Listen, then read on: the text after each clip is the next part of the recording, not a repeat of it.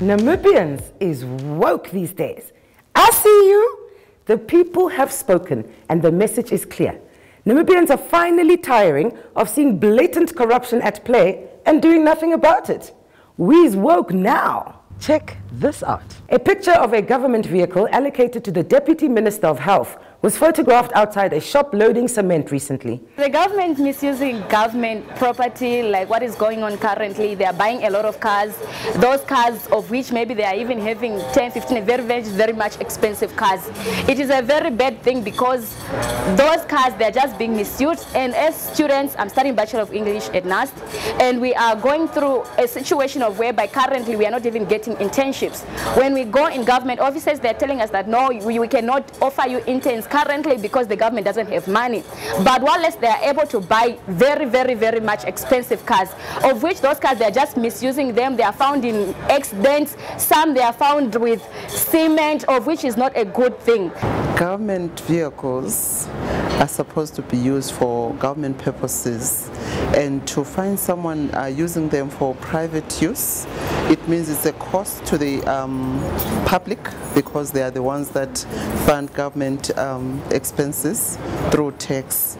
And if vehicles are used for other purposes other than government purposes, it simply means that is a bill that is rising against the government costs, and that bill is unfunded because it's not for government purposes. Since corruption is everywhere, but in Namibia is getting worse.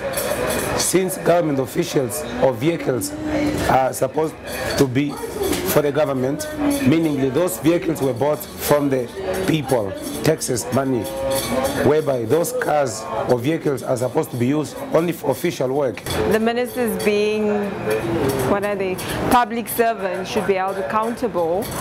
These cars are brought from the public funds and should only be used in carrying out official government business.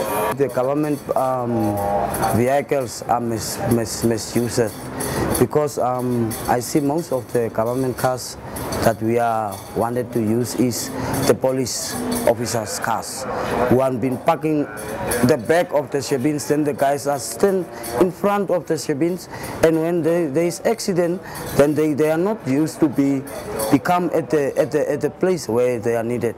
There should be a logbook system whereby government employees have to log in when they leave work to their homes, because at least there should be a fixed distance from work to home and home to work.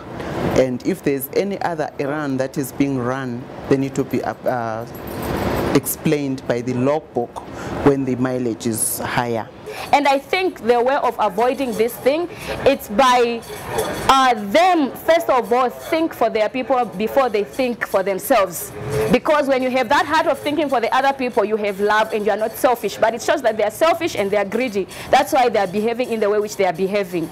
The nation took to social media to decry this, and even the finance minister tweeted about it. The finance minister tweeted, "In spite of what the ACC clarified, personal usage of official vehicles is subject to a trip authority, which is restricted to the territory of Namibia.